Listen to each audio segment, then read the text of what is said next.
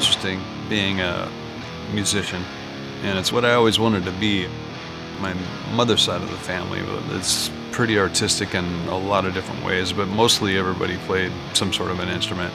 So there was always music in the house, and I was really taken by music at an early age.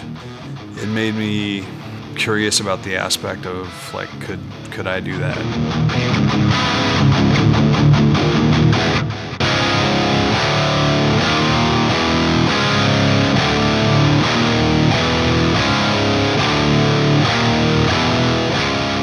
I went to live with my father, who was stationed in Pennsylvania.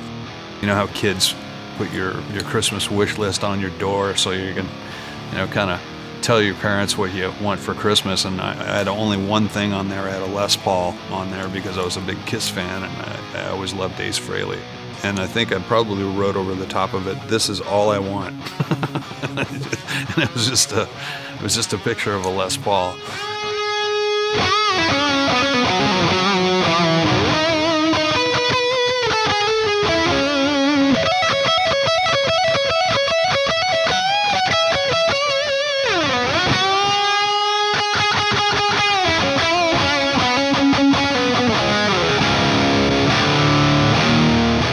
Days before Christmas, the presents start piling up underneath the tree, and I saw something that looked like it could be a guitar case. I'm like, I think I got it. And I was so excited. Come Christmas Day, we started opening up our presents, and I opened it up thinking it was a Les Paul, and it was just a little nylon string acoustic guitar. I was so fucking bummed out. I was so bummed. I kind of looked up at him, and I probably said something. He's like, "Look, you learn how to play that first, and then I'll buy you a Les Paul. I'm not buying you a Les Paul until you learn how to play that." And of course, I messed around with it for a little bit and it went in the closet.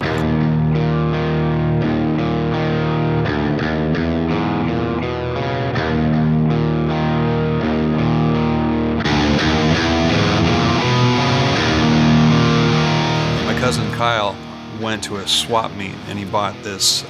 It was basically kind of like a Mustang copy. It was called a Victoria, and it was in really bad shape. It had like 2 tuning pegs left and only 2 strings, like the A and the E, and the rest of them, there was no tuning pegs. And the action was like, this far off the neck. But it was cool. It had all these buttons and dials and stuff on it. But with those 2 strings, I was able to make a bar chord, right? So once I got an electric guitar in my hands, I was totally in. I stopped going outside. I stopped playing with my friends. I just spent all my time in my room listening to music and trying to figure out how to play guitar. And I remember my mother, coming into my room one day, and she's like, "You're not going to stop this, are you?" And I'm like, "Nope." She's like, "Well, we better get it fixed then so you can learn how to really play it." And we didn't have a lot of money back then, so it was a big deal. She took me down to Alta Vista Music, I think, in Lakewood, Washington. And they put new tuning pegs on it, new strings, they adjusted the action, and it was actually a pretty cool little guitar. That's also where I used to go get my guitar picks and my strings, and the first set of strings I ever got were Ernie Balls as well. So also back then money was pretty tight, so you'd play those things until they basically just rotted off your guitar. But the cool thing about the Ernie Balls is they always had the bins of like individual strings, so like whichever one busted, you can go get a replacement instead of having to buy a whole set. But I always remember that.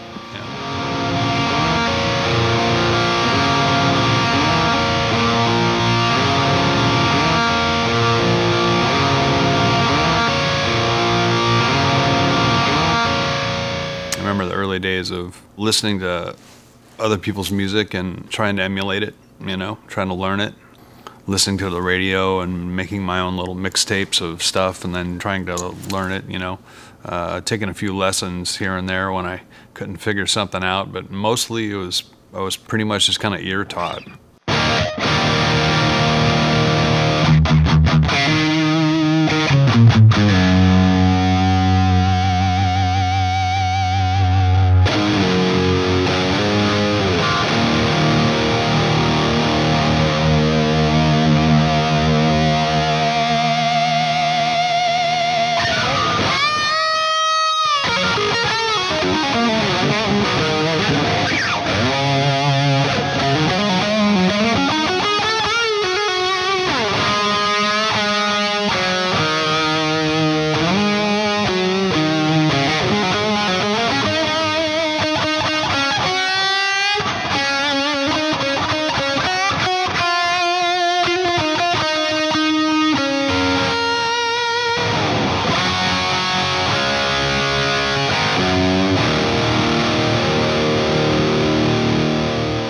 very early age, I understood what I wanted to do. I had a dream that I wanted to follow.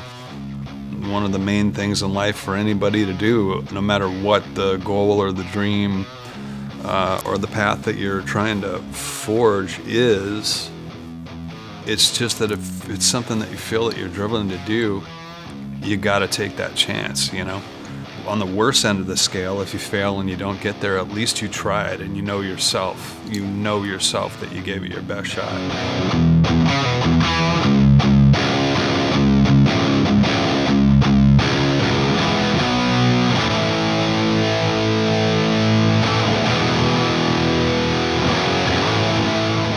This is something I always believed I wanted to do. Now, whether I thought I was going to get there and do it, you know, I can't say that I completely knew that that was going to happen. It took a lot of factors that were out of my control. Number one, meeting, you know, a band of like-minded individuals and being in one of the coolest bands in rock and roll, in my opinion, which is Alice in Chains, and my friends for life, you know. Being in the city at the right time while so many other guys and girls our same age were doing the same thing, and to have music completely shift, to be involved in one of those tectonic shifts when things go, one day it's this thing and then it is not that thing, it's a whole other thing, and you are that thing. You are that thing that shifted.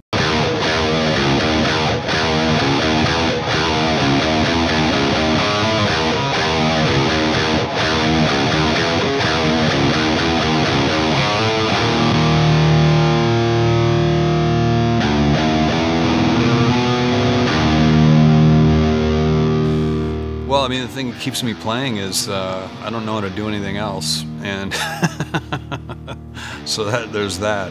And I really couldn't think of anything that I'd rather be doing. I still enjoy the feel of the guitar in my hands. It's really exhilarating to stand on a stage in front of people who give a shit about what you're doing, you know, and to elicit an emotion from them, you know, and to feel that emotion yourself. It's a transfer of energy, and that's really the whole thing.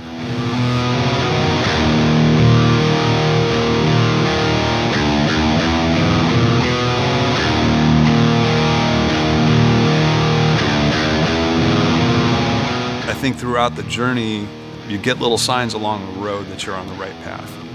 All you can really do is listen to that. And then the second half of that is, are you willing to take the risk and do the work? For me, it was pretty clear what I wanted to do from an early age. You know, I had a lot of things line up, and I just had a real drive and a real belief to give it a shot. And it ended up working out.